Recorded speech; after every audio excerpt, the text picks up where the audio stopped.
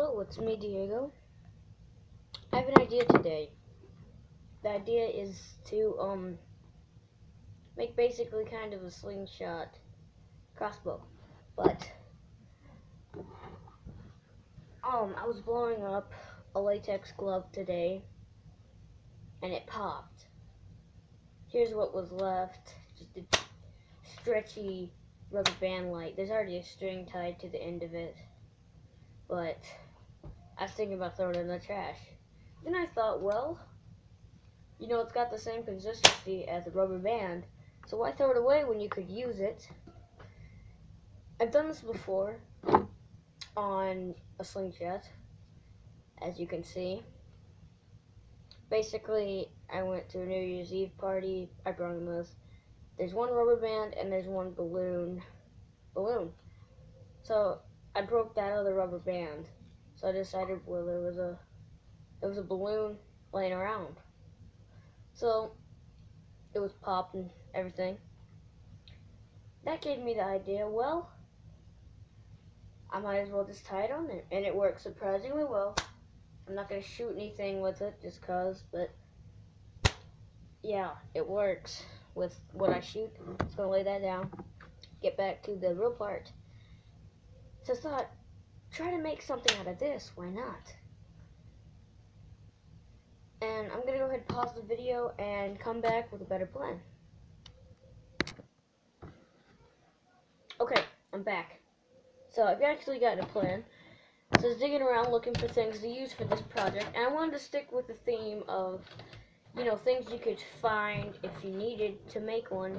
So I found this really big cardboard box that nobody really uses. I just have it in my room for kind of a table down here in this little corner between a shelf and where I'm recording from. But I have an idea, and it involves cutting this and basically making it into a platform for something like a crossbow. So I'll get back to you on that. Back to you guys. So, been thinking, it's been about 5-10 minutes. I cut off the tops of the box. Basically my plan is to take these, so the little pieces I'm chopping down right now, little piece and little piece. Big piece, big piece. So here's my idea. Put it face up, take a little piece, stick it right there, take this other piece, face down on this, and then take the last piece and sandwich them basically.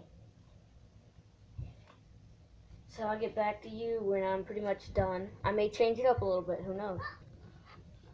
So I'm back for now. So here's the new plan.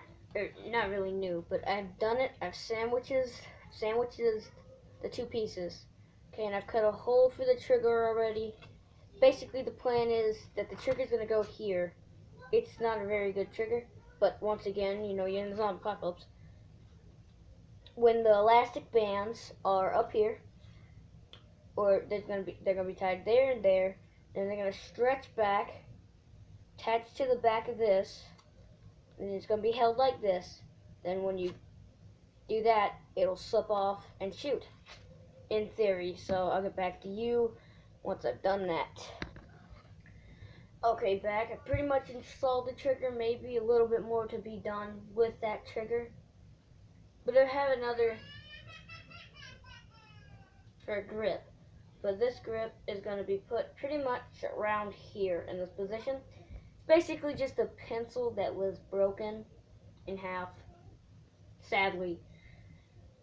Donate to the pencil charity. Okay. So let's just stab a little hole. Not too deep, because you definitely don't want the elastic band going forward and then slamming on that, not shooting your projectile. Just around there.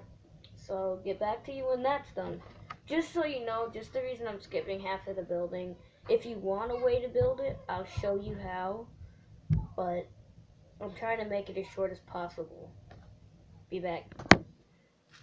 So I'm back. So this is pretty much the rawness you're gonna get it. The next part that I gotta do is string it. But as you can see, trigger's put in position and the grip's there.